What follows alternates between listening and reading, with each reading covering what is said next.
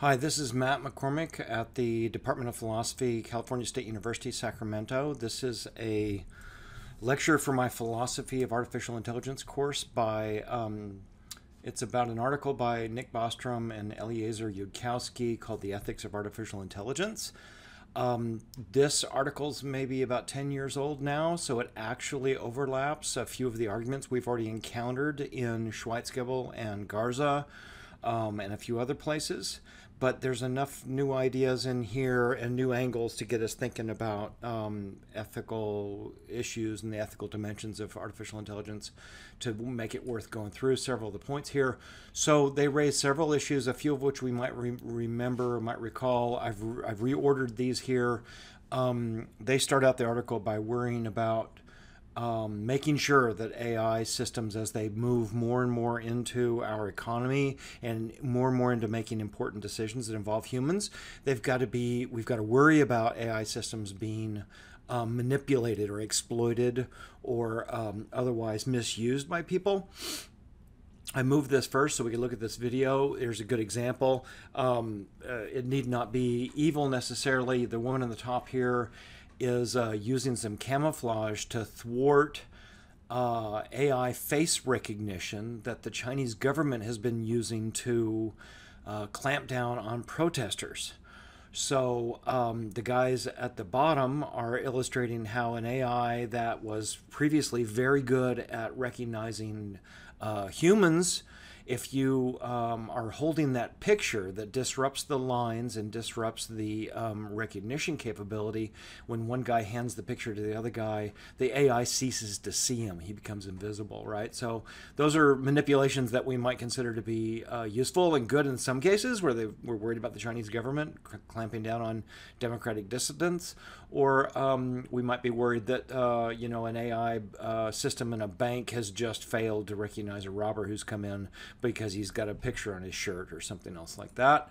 The bigger problem here is that Bostrom and Yudkowsky argue that AI algorithms need to be transparent to inspection, and I've been calling this the black box problem. We can talk about a few details here. We've got AI systems already that are doing things like deciding mortgage applications, for example. And let me get my notes illustrated here.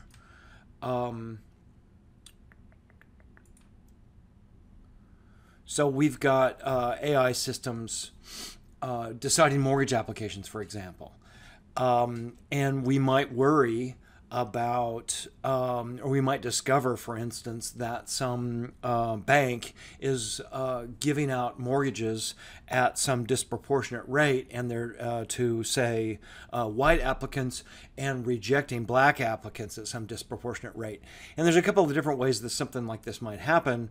One of them we might identify, for instance, suppose you train an AI up on a bunch of a bank manager, a human bank manager's cases out of his filing cabinet, where he has looked at hundreds of mortgage applications and he has rejected or accepted them for various different circumstances, and come to find out the guy is racist. The guy has got a problem with black people. He's suspicious about black people, and he rejects their applications at a higher than normal rate.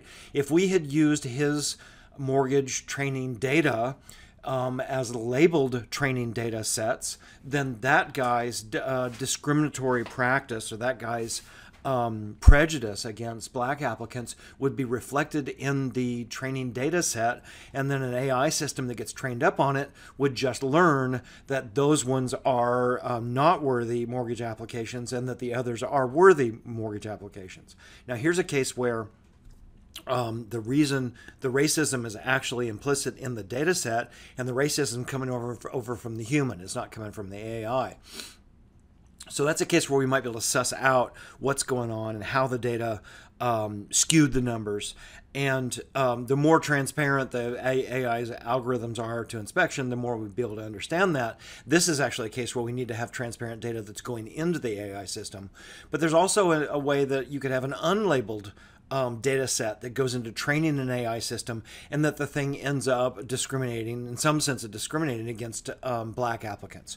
So you've got, say, you've got predominantly black zip codes or predominantly white zip codes, and it also turns out that being black correlates with poverty. It correlates with higher loan default rates because of other social, contextual, cultural racist policies or racist effects. So as a result, when an AI gets trained up on and looks at the actual data for who's defaulting on their loans, it will discover that there's a correlation between being African American and defaulting on your mortgage loan. And then the AI might conclude, in some sense of reasonable, that it's reasonable to bias against African American applicants.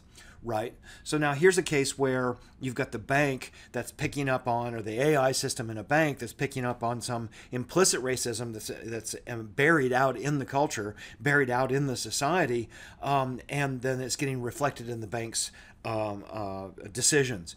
And we've got a very real problem here about thinking about where does responsibility for repairing that sort of problem lie? In the first case, it was pretty simple. In this case, it's not so obvious how we can solve that problem.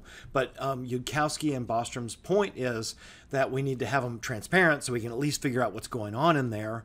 And we also need to have them be somewhat bound to custom and culture, and have their behavior, their decisions be predictable. There's some other contexts in which I'm somewhat skeptical about this black box problem. There's a lot of people who are worried about it. I actually think that in many cases where people are worried that AI systems are making decisions that we don't know how they're making the decisions, or we don't know what sorts of correlations they're discovering, I think that very often those well, I've got a couple ideas here. One of them is that very often we can figure out what's going on just by looking at the outputs. So like in the case the inputs and the outputs, like in the case I gave you with the bank manager, if we look at what's going into the AI system and what's coming out, we can figure out what the problem is. The other idea here that I've got is that AI systems need not or may not be any more of a mysterious black box than human reasoning is. If I ask a cop whether or not they're biased against black people, of course, the cop on sort of introspection is going to say, no, I don't discriminate against black people in the neighborhood or whatever. Humans don't know what they're, why they're making the decisions they're making. We're as much a black box to our own investigations as the AI systems are. And again, how you figured this sort of thing out is by empirical external testing of inputs and outputs. So you test AI systems the same way, or maybe come up with some clever ways so you do it the same way to figure out, like implicit bias in human cases. So there's been a lot written about this. I think there's some more, it's worth some more study, but I think that some of the problems may be overblown. So Bostrom and Yudkowsky also worry about the several sort of general issues surrounding the idea of artificial general intelligence. So the problem here is that we're trying to build a system that we want it to do something, whatever that might be. We want it to do it better than us. And the problem is that we don't know how to do it better than us, because if we knew how to do X better than I can do X, then I would do it that way. And then I'd be looking for some other way to do it even better still. So we're trying to get artificial general intelligence, or even narrow intelligence for that matter. I've got a picture here of AlphaGo Zero playing Lee Sedol. And one of the important things about AlphaGo Zero playing Go, this is probably AlphaGo playing Lee Sedol. One of the important things about AlphaGo is that it devised new strategies, new approaches, new moves, and new gameplay that Lee Sedol couldn't anticipate, couldn't see what to do about, couldn't handle, and it was better than any human player he'd ever seen, and he felt, as a result, he loses, right? So we build AlphaGo to play Go better than Lee Sedol can play, and in doing so, we're making something that's better than us and can figure something out better than we can figure it out. So what happens in these cases is we don't know the ways in which it's going to be better, so we lose what they call local specific control and predictability. that in the short term, in the sort of micro moves and the short moves right in front, if we want to use the game metaphor some more, we might not be able to see that AlphaGo in for this move, or 3 moves out, or 5 moves into the game, or 10 moves into the game. We may not be able to see that AlphaGo is winning, but actually for long-term overall success, we know on the basis of other training and other work that AlphaGo is better than the human. So in the short term, looking at a single decision, it might even look like a bad decision from our perspective, because of course we're not as good at it as it is. So we can't, not in a good position to evaluate from the local. Sort of the local specific move, but when it's playing the long game, it's playing the broad game. It's playing moves 20 or 30 moves out, and it's playing better than us. Overall, it's actually going to produce a better outcome. So we've got this problem about how do you make it better than us, and how do we sort of abdicate local specific control and predictability, because we need to trust it, right? We need to give over some control to the thing to be able to come up with solutions that are beyond our horizon. And this creates this sort of new set of problems about creating this thing in the world that we unleash, and then it's making moves or making actions or has behaviors that we take on faith or some kind of vague confidence that it's actually going to do something good with its decisions in the big picture. The problem is even much worse when we make the AI general, and we want it to find unknown solutions to problems across different domains that are far beyond us, right? I mean, consider some medieval healer struggling with trying to deal with bubonic plague in the 1300s, and they're operating with evil demon theory, evil demon possession as a theory of plague, or they've got the 4 humors theory of medical evaluation, and they're using that to try to solve the plague. They're completely in the dark about what's really going on. It took 600 years in modern virology for us to understand enough about how bacterial, or sorry, not virology, but modern bacterial science to understand that this was a bacterial infection, right? So for a medieval healer in the 1300s, understanding what was going on with bubonic plague is not just, is to say it's beyond that person's horizon is understating the problem. It's understating the point. The solution to that medieval healer's problem was in a completely different universe, a completely different frame of reference, and a completely different scientific paradigm. So imagine how that 600-year solution out in the future would look to somebody in the 1300s. And now perhaps we're sort of starting to get our head around what happens when you build an artificial general intelligence that's vastly more intelligent than a human, and it devises some solution to a problem that has stymied us, that has stumped us, curing cancer or solving world hunger or something, and it comes up with some confounding solution that we can't even grasp or get our heads around. So there's a very tricky, sort of difficult problem here about sort of building the thing and then setting it loose, and then wondering about the behaviors or the answers or the results that come out of it consequently. How do we project it towards good pro-human behavior out there at the limit when we have it solve these problems? Now, Bostrom and Yudkowsky are writing well before Stuart Russell's book, which we've just read recently, and I'm Russell's solution here comes to mind for me. That Russell gives us these 3 AI principles, and he says, look, one of the ways you solve the control problem is that you couple the AI's projects or its utility function to human preferences, and then you force it to figure out what human preferences are by watching human behavior. So there's a there's a promising angle here, an approach to be able to sort of solve some general control problem. But Yudkowsky and Bostrom have got their finger on something big and important here, because of what happens ethically once we get this new, vastly more intelligent player, rational agent on the playing field. Okay, so then therefore ethics for AGI is going to be different from ethics for technology, because AGI ethics are fundamentally different from non-cognitive technologies. I mean, look, the local specific behavior of the AI may not be predictable apart from its safety, even if the programmers do everything right. AlphaGo's programmers, for example, gave up local specific predictability. They didn't know what it was doing. Even the programmers couldn't tell you what AlphaGo was doing, in move 7 or move 8. What they could tell you was, we think it's going to beat Lee Sedol overall when it wins the game, but I don't know what he's doing right now. And we saw the similar sort of thing when IBM created Deep Blue, and they beat Kasparov with their chess playing program. They didn't know what the moves meant, but they predicted or expected that it would be a better player overall.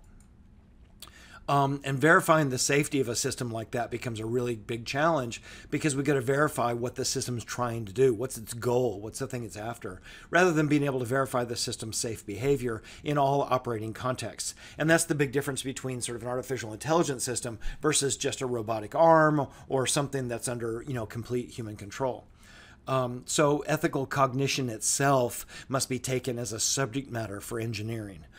So we got a whole new problem here, right? It's not just engineers trying to figure out how to make a robot arm, perform an action, but we're trying to figure out, well, what is ethical cognition? What is it that when I'm making a decision about what's the morally right thing to do in circumstances, what's going on there, and how do I couple an AI systems development towards those kinds of goals? Russell doesn't really talk about that in his book, but that's a very powerful question and problem here. Okay, so good on them for raising the problem and sort of sketching out some of the dimensions. And now they're going to cover some of the material that we've already familiar with because of Schweizgebel and Garza.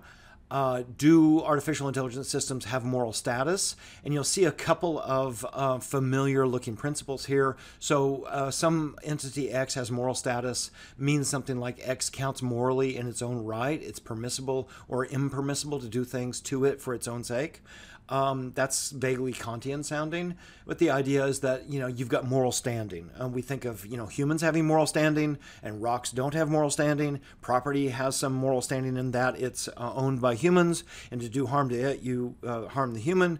So we've got this notion of moral rights in both ways. And we've seen a couple of these criteria before too. So Bostrom and Yudkowsky say, well, sentience is the capacity for phenomenal experience or having qualitative feels, such as the capacity to feel pain and suffer. That's one we focused on. And sapience, which we haven't used that term before, I think, is the set of capabilities associated with higher intelligence, such as self-awareness or being a reason-responsive agent. So that's a way of describing the Kantian criteria for moral status, is if you've got sapience. Kant's not so worried about sentience, but he does build his ethics around sapience. Okay, so here's a principle that'll look a bit like Schweizgebel and Garza. If two beings have the same functionality and the same conscious experience and differ only in the substrate of their implementation, then they have the same moral status. So this is very much like their principle of no difference that we saw before. And then Bostrom and Yudkowsky expand it to this notion, the principle of ontogeny non-discrimination. If two beings have the same functionality and the same conscious experience and differ only in how they came into existence, then they have the same moral status. So we saw Schweizgebel and Garza argue for a similar sort of thing. They considered it, but then rejected an Aristotelian argument that said the way you come into the world matters with regard to your moral status. And so we've got all four of them now agreeing on this notion that you're being artificial, you're being synthetic, or you're coming into the world by way of humans building you doesn't change your moral status if you've got these moral making properties in your system. That is, being artificial by itself doesn't disqualify AI systems. Furthermore, the principle of ontogeny non-discrimination is consistent with the claim that there are creators or owners of an AI system with moral status, may have special duties to their artificial mind, which they do not have to another artificial mind, even if the minds in question are qualitatively similar and have the same moral status. So they're going to work out the ownership question. And we'll see with Bryson in next week, that, or our next lecture, Bryson's got a very dim view of all this. She thinks that ownership just gives you complete entitlement to do what you like to the AI system. So it's very much like we saw before. If the principles of non-discrimination with regard to substrate and ontogeny, that is from where it came, are accepted, then many questions about how we ought to treat artificial minds can be answered by applying the same moral principles that we use to determine our duties in more familiar contexts. I think maybe philosophers are not that troubled by this idea, but I suspect that non-philosophers are going to be a bit surprised by this outcome. They're going to think that we've sort of gone off the deep end thinking that AI systems have the status. Insofar as moral duties stem from moral status considerations, we ought to treat an artificial mind in just the same way as we ought to treat a qualitatively identical natural human mind in a similar situation. Okay, so what are the different ethical assessments of AI? Well, Bostrom and Yudkowsky bring up a very nice point here, actually, and they don't go quite far enough with it, but they wonder about the possibility of having an AI system that has sapience without sentience. So imagine that it has a very high level of rational autonomy. It has, sort of classically Kantian rational self-governing, principled reasoning intellect, but it doesn't have qualitative feels. It doesn't feel anything pain or pleasure associated with any of its mental states. So there's a very real possibility here that if we build an AI system, it could have one without the other. So we can have other weird configurations like that, and that's going to create these challenges for how to deal with them morally. That's not like anything humans have ever had to deal with before. How would we treat those sorts of things ethically? They call it a kind of zombie problem. It has intellect and higher cognitive faculties, but it can't feel pain, suffer, or be happy. Here's another exotic property. What if its subjective rate of time is very different than humans? What if this thing runs 1,000 times faster in terms of its subjective unfolding of its phenomenal states internally? Well, then that means that in an hour of suffering, it suffers 1,000 times more suffering than you would in an hour of suffering. So it might deserve some special consideration as a result of enduring more pain. Or on the flip side, pleasure. And we worried about this before when we thought about Nozick's utility monster problem again. And I'm also going to point out that there's a background argument that often doesn't get discussed in Kant. Kant takes a lot of abuse from people for not seeming to care about animals and not seeming to care about consequences and not seeming to care about people's feelings. And Kant has this interesting little argument buried deep in some of the later works where he says, with regard to animals, that we don't have, strictly speaking, a Kantian moral duty to respect the rights of animals. However, being kind to animals rather than being cruel or rather than torturing them or rather than doing harmful things to them is good practice. It's good for building our character. That were you to routinely torture animals, it would make you, he says something, this is an empirical question, but he says something like it would make you more likely to be cruel or indifferent or hurtful to humans, and humans are ends in themselves and worthy of moral status. So there's kind of indirect argument that there are grounds for being kind to animals. So maybe we could get a kind of Kantian argument here for the conclusion that we ought to treat AIs, maybe some substatus AIs, in the right sorts of ways because it's good for us, not that it's good for them. Okay, and I also want to raise up the possibility that as far as exotic properties go, Bostrom and Yudkowsky don't go really far with this. Sapience without sentience is interesting. Speed it up, slow it down, that's interesting. That makes a difference. But I'm going to point out and direct you to, there's an article by Murray Shanahan, who is a computer scientist in Bristol or someplace in England, and he's got this great article on conscious exotica in Aeon magazine online, and he sort of explores this question about really radically different kinds of minds, and that's what these charts are about.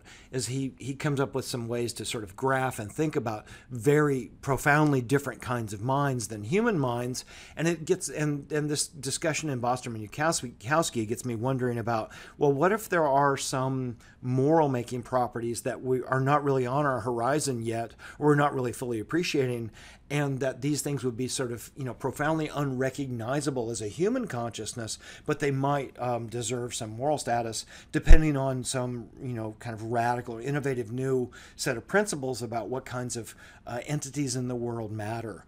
So I think that's worth some exploration. And there's lots of good science fiction examples where people have explored these possibilities. Stanislaus Lem's, Lem is his last name. He's got a book called Solaris. It's been made into a couple of movies. The recent one with George Clooney is not too bad. But Solaris is a really interesting, crazy, speculative science fiction book about a radically different kind of consciousness out in the world. I won't spoil it by telling you what it is. You should go take a look. So imagine a radically different kind of consciousness that's not even recognizably human. Could it have morally salient features other than sapience or sentience?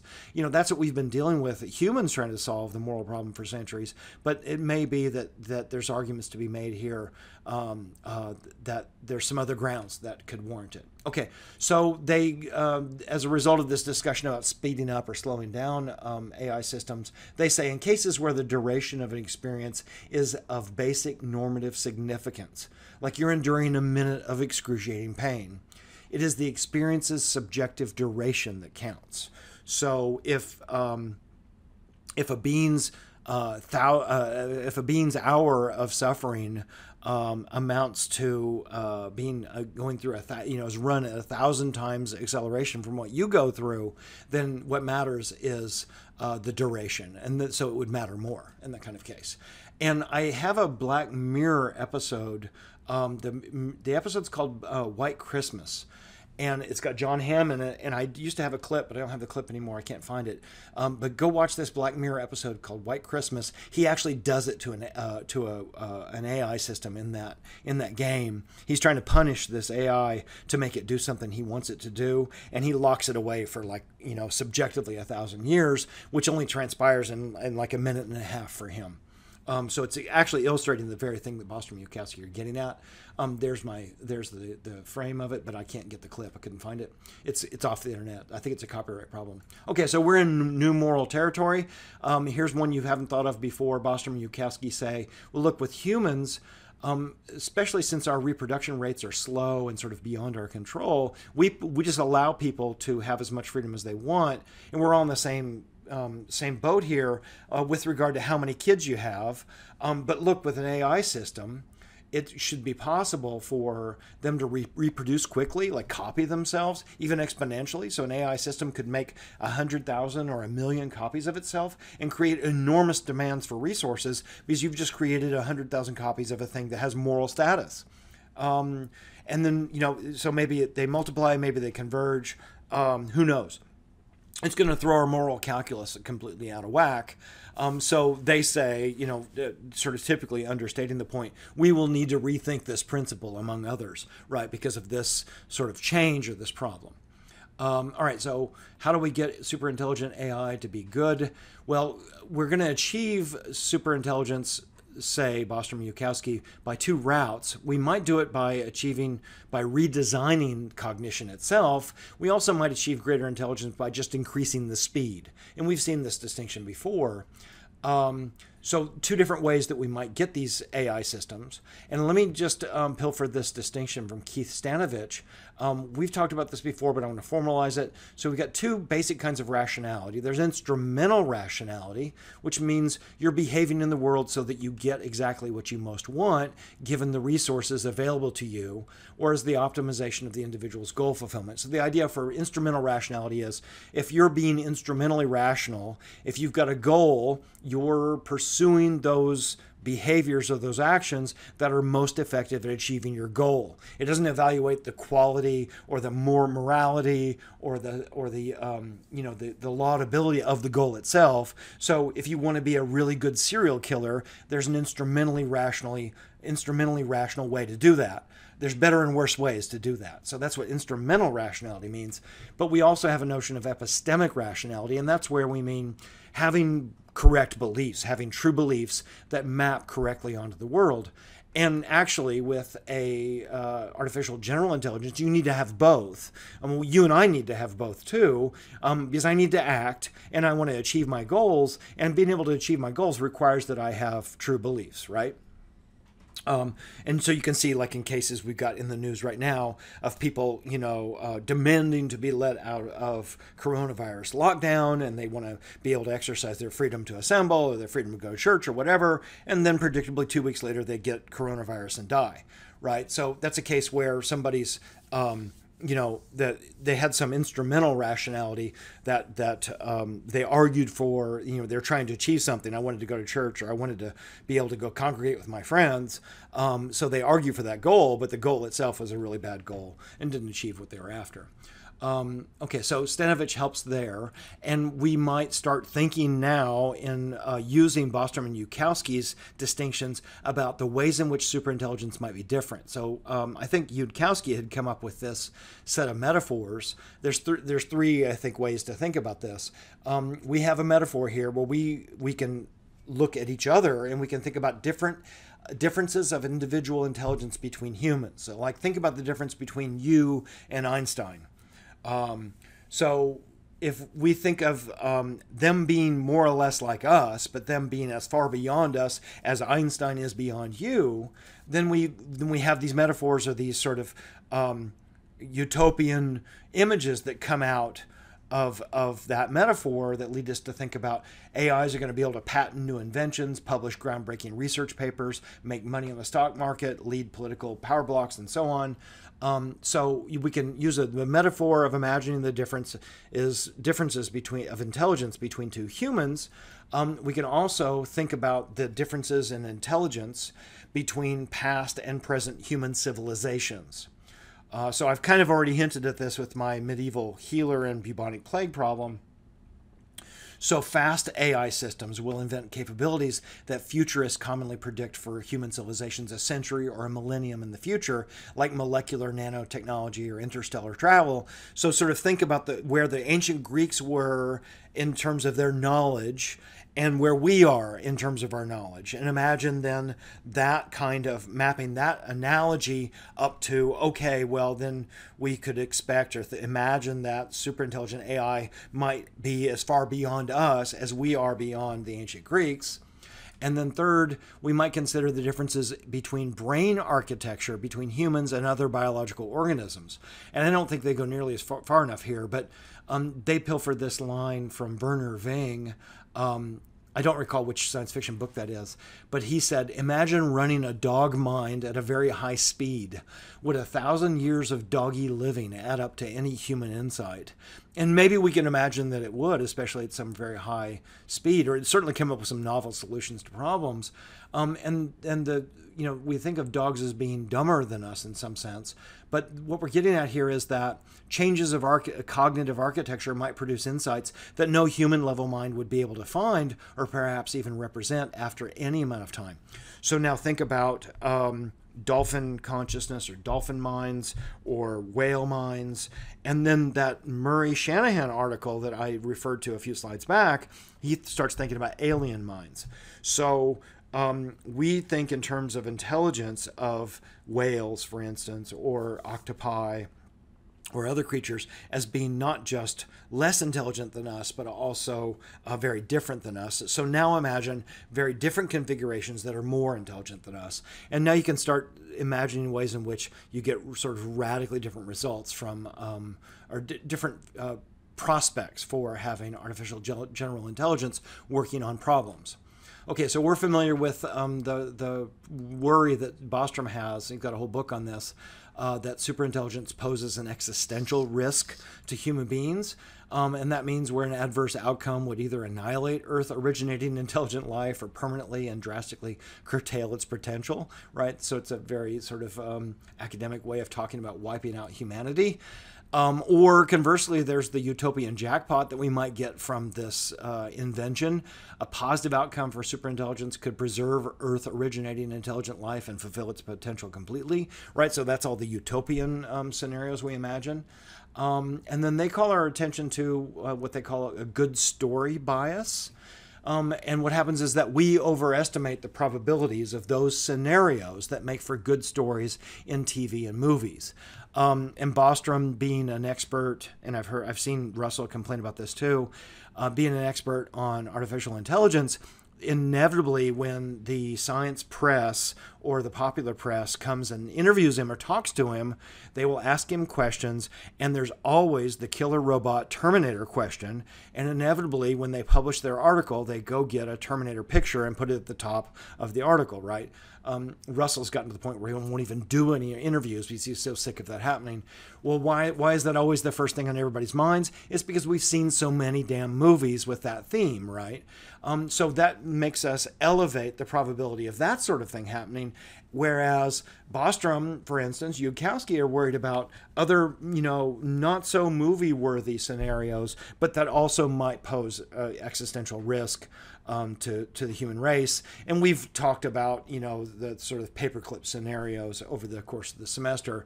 And that's the avenue down which Bostrom goes. Okay, so now here's something else that you haven't thought about, or maybe you didn't reflect about with the sort of the AI, the context of AI ethics. Considering the ethical history of human civilizations over centuries of time, we can see that it might prove a very great tragedy to create a mind that was stable in ethical dimensions along which human civilizations seem to exhibit directional change. What if Archimedes had been able to create a long-lasting artificial intellect with a fixed version of the moral code of ancient Greece? So look, we've made what we think of as moral progress over the course of the centuries. And if we were to ask, for instance, Archimedes or somebody 1,000 years ago, if they were building an AI system, and you ask them, okay, what is the good life, or what is the best way for humanity to live, or what's the most moral behavior for this artificial intelligence to pursue, they're going to give a very different answer than what we would, right? And we consider the expansion of the moral circle, as I've been arguing, that, we've seen this progressive expansion where, for instance, in American culture, originally you get propertied, moneyed white males are the ones who have the most moral standing, the most political standing, most social standing. And then we've steadily expanded the circle of moral consideration. So we include and allow women the right to vote, and we expand rights to gay couples to get married, and we expand rights to people of African American descent or African descent, and so on. And then, we've seen the Peter Singer article that says, well, you got to keep expanding that circle out to sentient beings and include animals, and therefore you shouldn't be subjugating them to your, to your meal.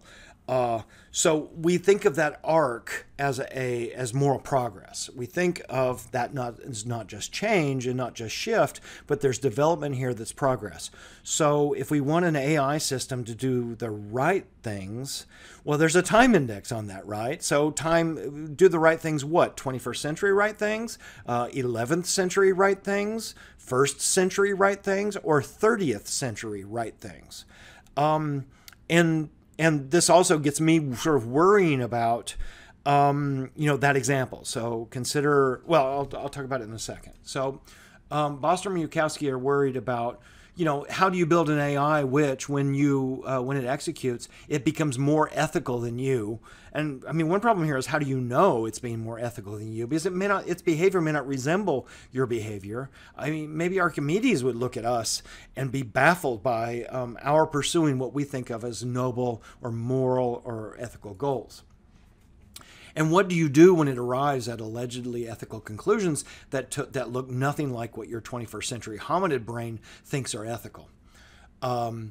So what are they getting at here? Here's another long quote.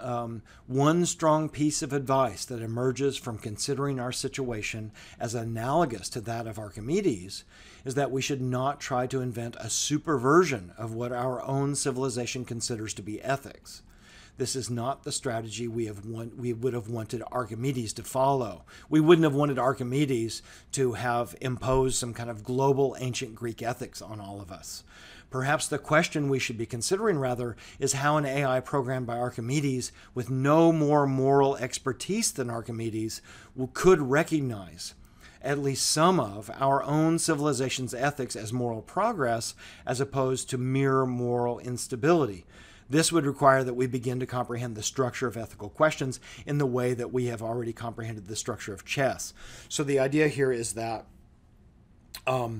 there's a goal that we have in mind, and we want to figure out what the goal of ethical development is, and we want that AI system to be pursuing that. Now, this has got me thinking about a couple things on the side.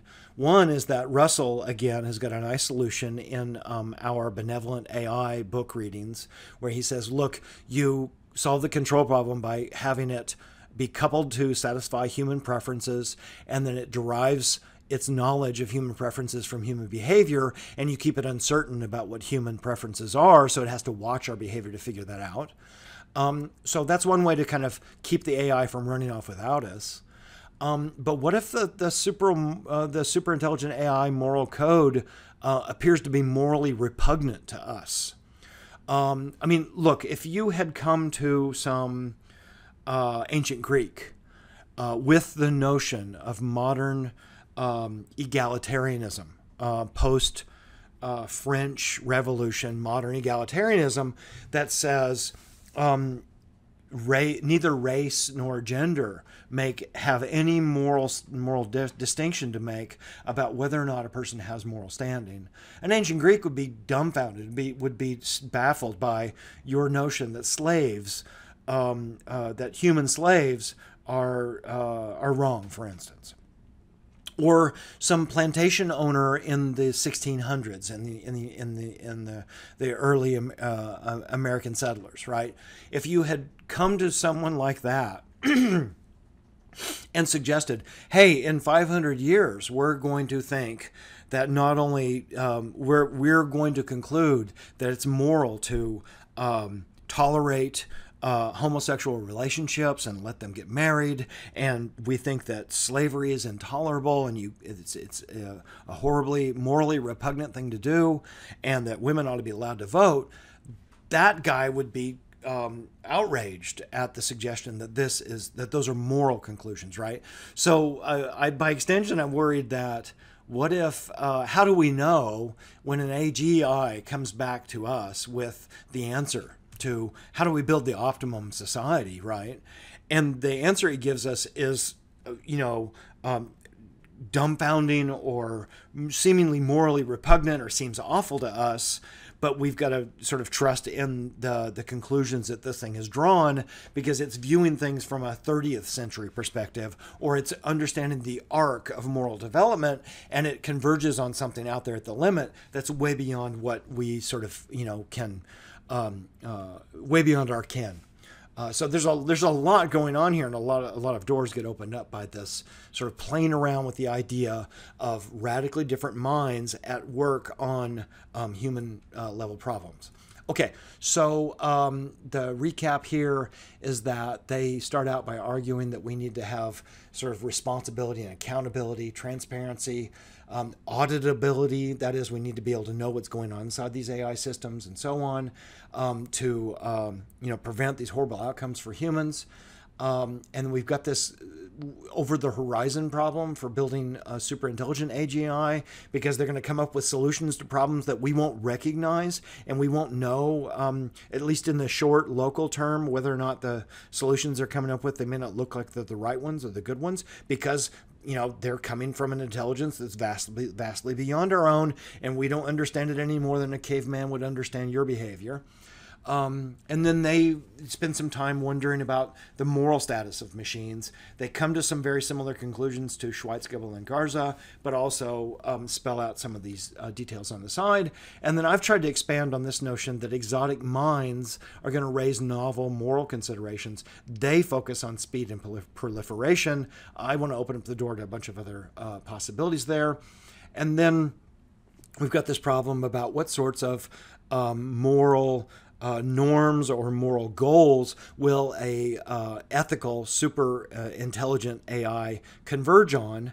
What's the character of the ethical being we want to shoot for? And what are the answers that it's going to give to what is the sort of best human life that we can live?